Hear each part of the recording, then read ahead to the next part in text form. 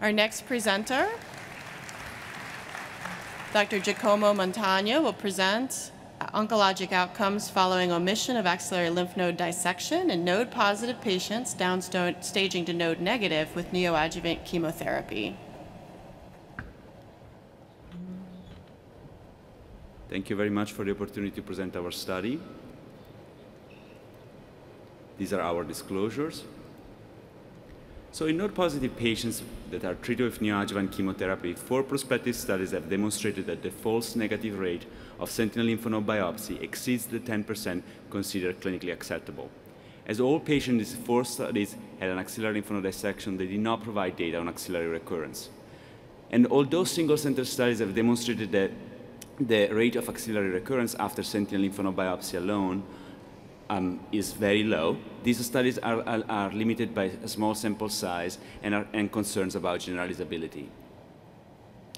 We know that dual tracer mapping, removal of 3 or more sentinel lymph nodes, or the combination of sentinel lymph node biopsy with retrieval of the sample clip lymph node, also known as target axillary dissection or TAD, reduce the false negative rate.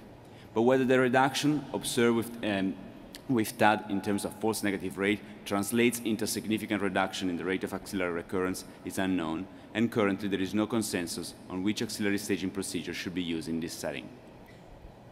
So the aims of our study were to evaluate the rates of axillary, locoregional, and any invasive recurrence in a large real-world cohort of node-positive patients who achieve another PCR after neoadjuvant chemotherapy and where axillary lymph node dissection was omitted. And we're also to compare rates of axillary recurrence after sentinel lymph node biopsy with dual tracer mapping versus TAD. We included T1 to 4 biopsy-proven and 1 to 3 breast cancer patients who achieved another PCR after neoadjuvant chemotherapy and had either sentinel lymph node biopsy with dual tracer mapping or TAD, defined as image-guided localization of the sample clip lymph node in combination with the sentinel lymph node biopsy procedure with or without dual tracer mapping. And to ensure familiarity with the procedure, a minimum of 10 cases per institution was required. We excluded patients who had an axillary lymph node dissection, those who had inflammatory breast cancer or stage 4 disease at presentation, and those with less than 1 year of follow-up. We collected data from 25 centers in 11 countries. Most of the centers were within the Oncoplastic Breast Consortium and the U-Breast networks. Clinical and treatment variables, including pathologic characteristics of the primary tumor, surgery, systemic therapy, radiation dose, and treatment fields were collected from prospectively maintained databases.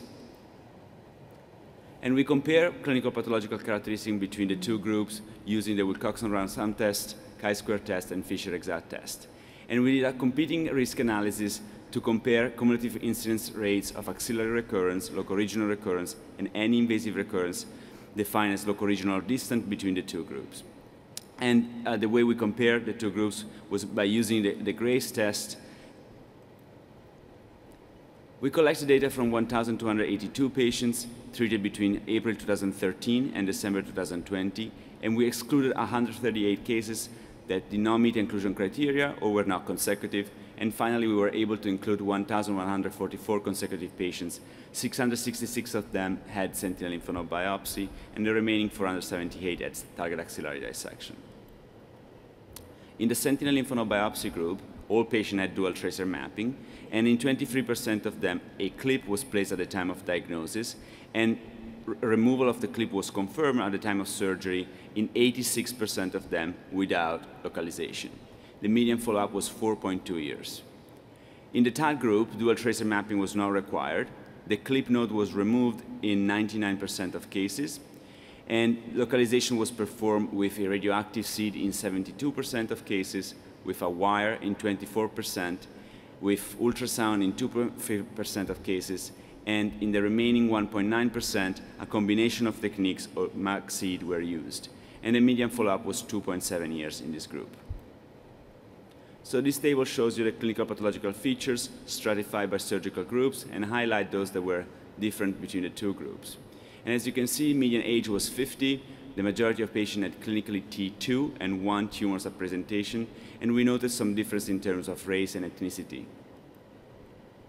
The majority of patients had poorly differentiated ductal carcinomas, there were more poorly differentiated tumors in the sentinel lymph node biopsy group, 76 versus 65%, and 54% of patients had HER2 positive. There were no difference in terms of histology, receptor subtype, or presence of LVI.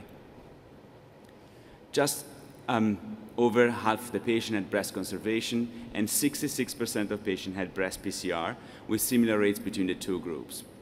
And although the majority of patients received anthracycline and taxane-based chemotherapy, and all HER2-positive tumors received anti-HER2 therapy, women in the TAD group were more likely to receive platinum-based regimens. And the race differences and the differences in neoadjuvant chemotherapy regimens that we noticed were geographically related.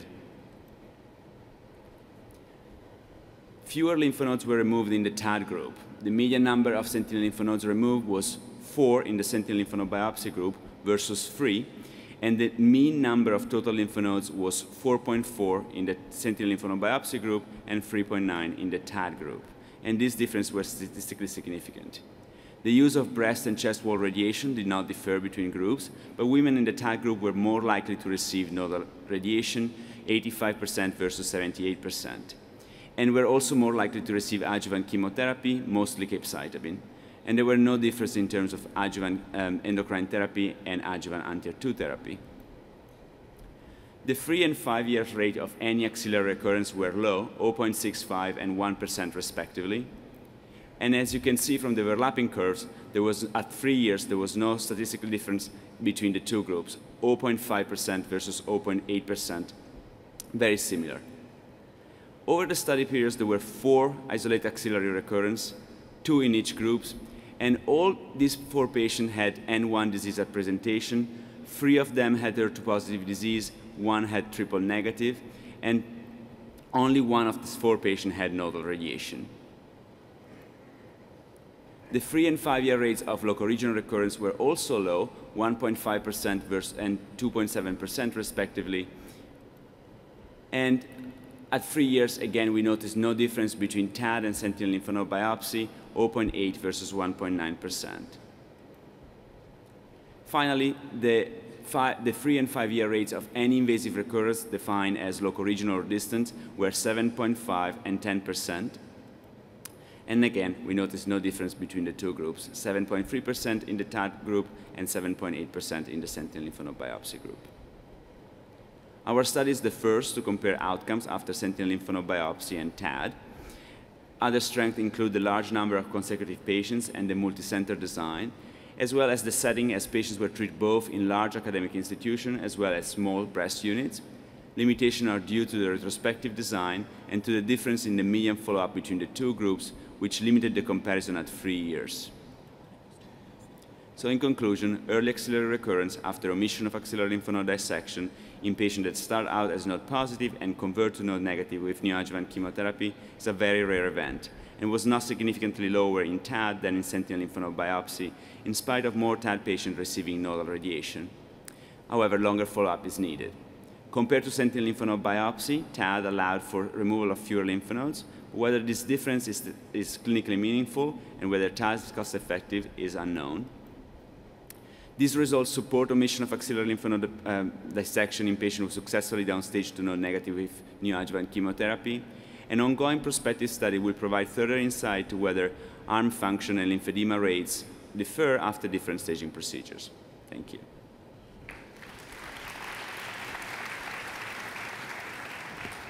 Okay, we will start with an online question. Please comment on the use of the Mari procedure, mapping after radioactive iodine, written about from the Dutch removal of only the clipped nodes and low false negative rate. We did not include Mari patients because current guidelines don't recommend Mari. And in person, we'll start with number 6 this time. Thanks very much. Number 5. Sorry, Vogel, New York. Thanks very much for a very nice presentation. So there were presumably mostly 2 groups, HER2 positive and triple negative in your study. Very few ER positive, HER2 negative patients get a path CR. What was the nature of the cancer in the local and the axillary recurrences? Were they mostly triple negative? And did the two procedures come out equal for the population of triple-negative patients, where the systemic adjuvant therapy is much less effective than for HER2 patients? So 54% of patients had HER2-positive tumors, 23% had triple-negative, and the remaining 23% had hormone receptor-positive HER2-negative tumors. And as I show, of the 4 isolated axillary recurrence, 3 of them happen in HER2-positive tumors and 1 in triple-negative. Thank you. Microphone 3. Hi, Chris Cartledge, Edinburgh, United Kingdom. I'm interested in the group of patients who had sentinel node biopsy, but where the clipped node was not retrieved. Did any of those patients have a recurrence? So we did not look at this specifically because the only 23% of patients in the sentinel lymph node biopsy group had a clip.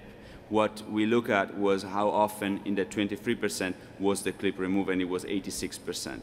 But the 2 recurrences that occurred in the sentinel lymph node biopsy group, I actually don't know if the clip was removed or not. I believe they didn't have a clip at the beginning to begin with. Okay, we'll take another online question. Our current paradigm for sentinel lymph node biopsy after neoadjuvant chemotherapy is to default to axillary dissection if we don't encounter 3 nodes. What is your approach if only the clipped node is found and has converted to negative? So if you only find 1 node and it's the clip node, you know that the false negative rate is very low, ranging between 2 and 4%.